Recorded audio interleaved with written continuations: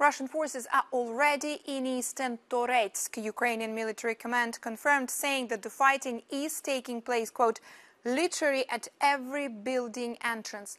Now, the situation near Toretsk has been difficult for months, and the clashes on the town's outskirts were reported back in August. But over the past month, Moscow has intensified its focus and its assaults, and Russian forces have been advancing into Toretsk since late September, wildly using the highly destructive guided bombs.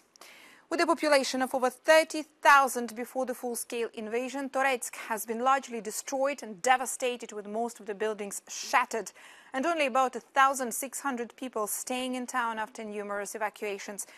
If Russian forces manage to capture the town, it would help Moscow obstruct key Ukrainian logistics routes connecting the operational rear and the combat zone. Now, the situation has also gotten increasingly difficult in eastern Ukraine, the primary target of Russia's invasion, since the capture of Vuhledar, which happened less than a week ago. Similar to Vuhledar, Toretsk has been a frontline town for 10 years due to its location close to Ukraine's territories seized by Russia in 2014.